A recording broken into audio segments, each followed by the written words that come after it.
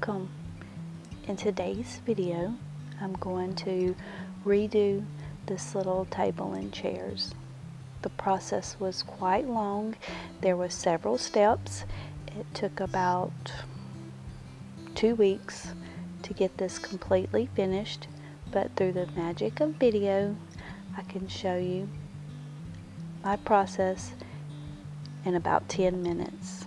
So come along with me as I refinish this little table and chairs. The first issue I had with this makeover was that the table and chairs did not go together. They were not bought together. The wood was different, the color was different, so in my makeover I had to make it look like they were a set. To blend these two pieces together, I'm going to use a combination of paint and stain. I'm going to stain the top of the table and the seat of the chairs, and then I'm going to paint the legs and the base of the table. I began by sanding and stripping the areas that I'm going to stain.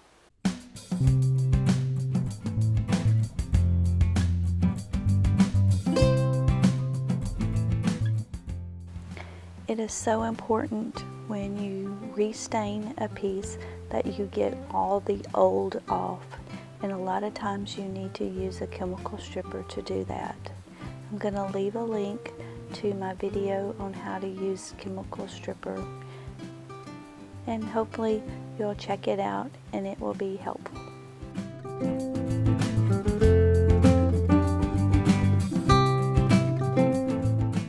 Once the tabletop was completely stripped down, I moved on to the chairs.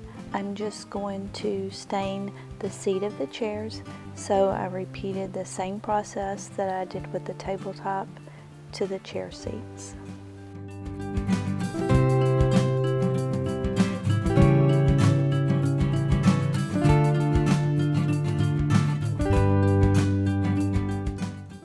After using the chemical stripper, I sanded the areas down once again. This is just to ensure that all the chemical is off of the wood and that any leftover debris is sanded down. It also opens the pores of the wood so that it will accept the stain a lot better and more evenly.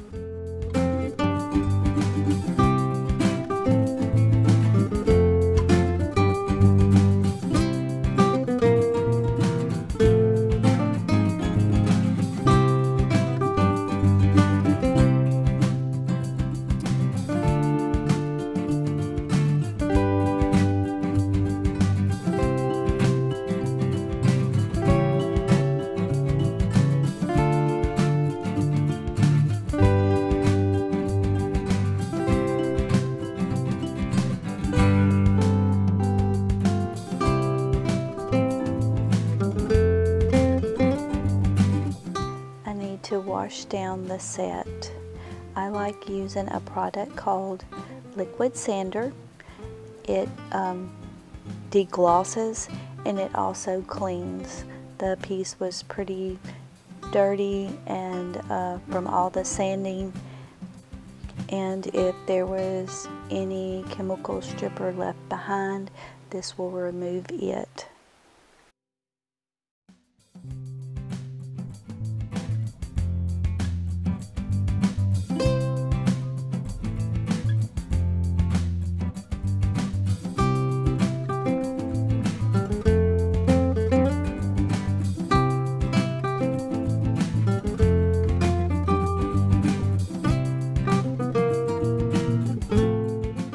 It's been several days now since I prepped the table and chairs, but it's finally time to paint. I love redoing furniture, but this is a hobby. I have a real job, so I have to fit my passion in between the little free time I have. Like I said at the very beginning, this makeover took several weeks, hence the reason for the many different wardrobe changes.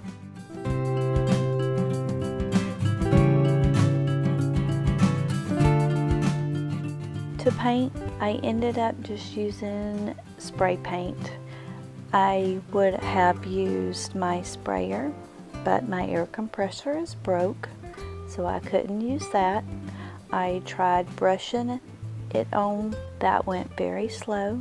It didn't cover well, so I ended up going to the store and picking up some spray paint.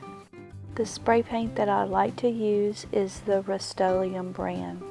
However, when I got to the store, they were completely out of Rust-Oleum brand. The selection was limited. I guess spray paint is on the boat with all our other supplies.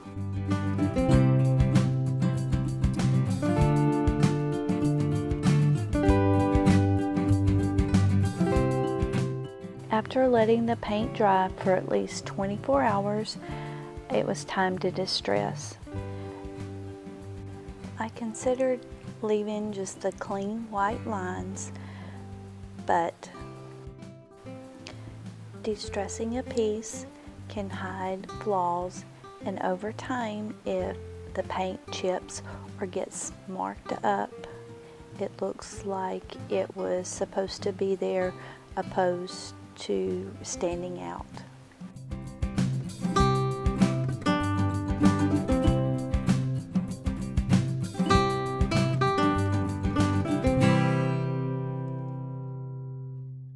I'm carefully deciding where I want to distress.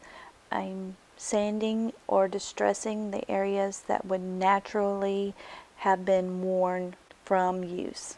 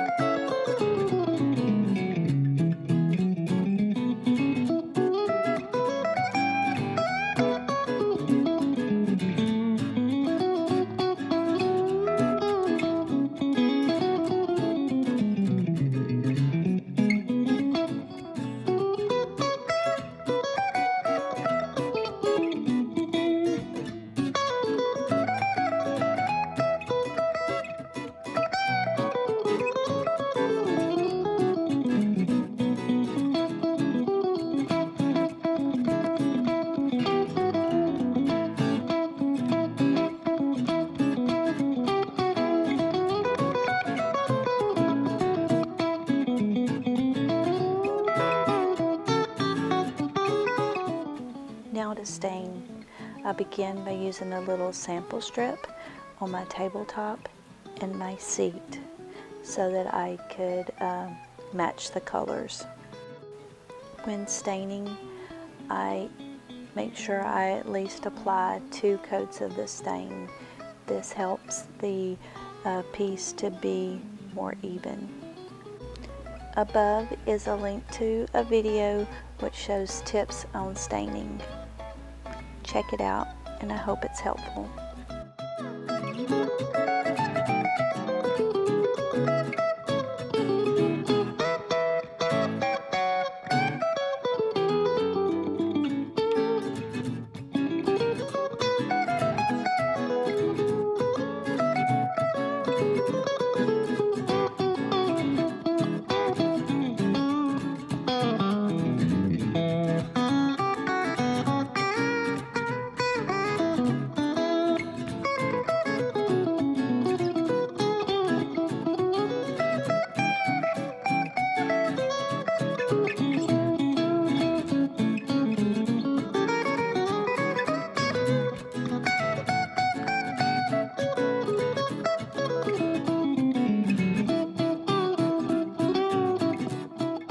So the seats to the chairs were a different type of wood.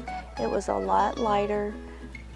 I needed to match the stain. I started off by using the same color that I used on the table. Then for my second coat, I went back and used a darker color. There are several ways that stain can be mixed and matched. For this project, this is the way that I chose to match the stains. And I think that the colors matched pretty well.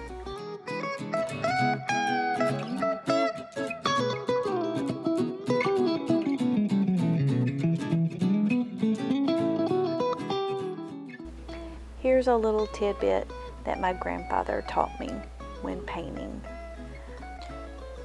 You may already know this, but it works pretty well.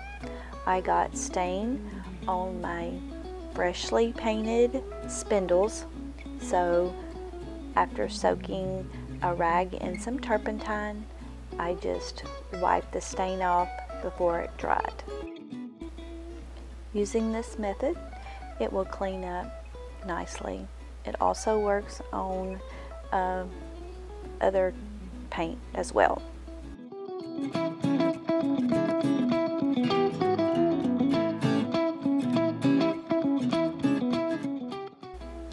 After the stain has dried for at least 24 hours, it's time to protect with varnish.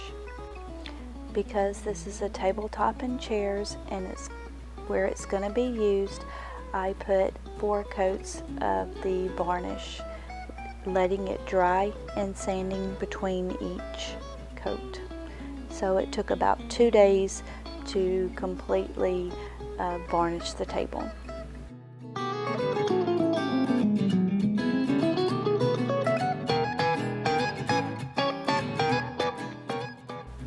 Thanks for coming on this journey with me, and I hope this video has inspired you to do a furniture makeover of your own.